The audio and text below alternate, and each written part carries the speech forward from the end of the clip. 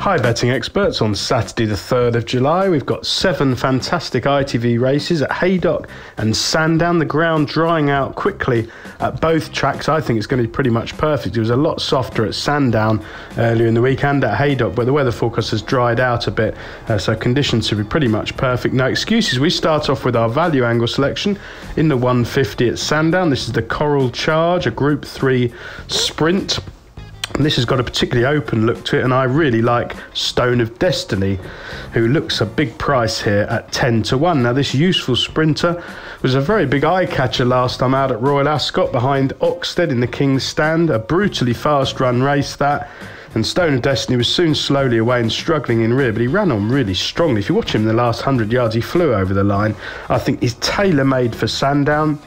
It's a track up the inside of the course at the East Venue, and it's got a stiff uphill finish. They often go too hard and stop, and I think Stone of Destiny with Oisin Murphy books can come through late if he sees any daylight. Obviously there's risks attached, but you're getting 10 to 1 to your money. I think it's a very fair price.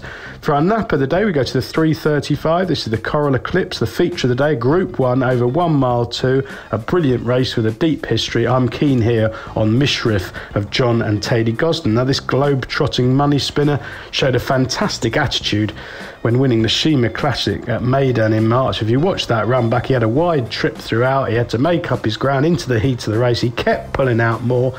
It was a fantastic display, and I think he could be a class above these. Completely different form lines to his market rivals like St Mark's Basilica. I think the drying grounds come in his favour. He comes here fresh, laid out for the race by his red-hot yard, and I'll be disappointed if he's beaten. Now, on to the other 5 races on ITV, starting with the 205 at Haydock, a competitive 1 mile 6 handicap, sponsored by Bet365.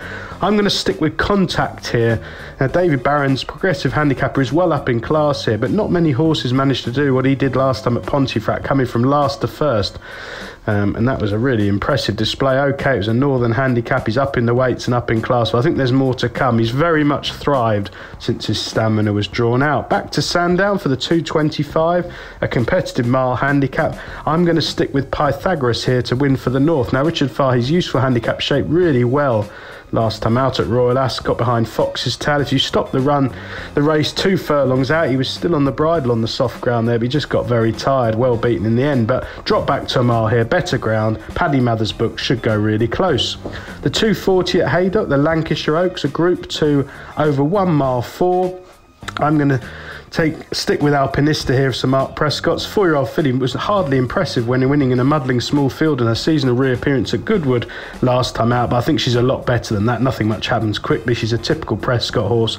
The long flat straight at Haydock and a positive ride, I think she'll be extremely hard to get past. Back at Sandown for the 3 o'clock, the Coral Distaff, a listed race over a mile. Statement for me here with Ryan Moore, a very eye-catching booking. Martin Mead's horses are going well. He's not having a lot of luck, he's having a lot of seconds, but they're all running well, and this useful filly is worth excusing an expensive defeat at Epsom last time out. I don't think she handled the track there. You can always forgive a run there, and this track should suit her better. It's a much more galloping track on decent eased ground. There should be more to come. I like the fact, by the way, that she ran once at Sandown as a juvenile, so she's got experience of this track, and that was good form when second behind Creative Flair. Back to Haydock for the last one on ITV, the 315, the Old Newton Cup, a handicap with a rich history over a mile 4. Now, Midnight's legacy of Alan King is completely exposed, but he's running really well at the moment, and I liked his win at Epsom last time out, where he overcame a bit of trouble in running. Loved the fast pace. They're going to go a right gallop here. There's loads of front runners. I hope they'll cut their throats, and this one can win again, come through fast and late. Best of luck with all 7 ITV races on Saturday, betting experts.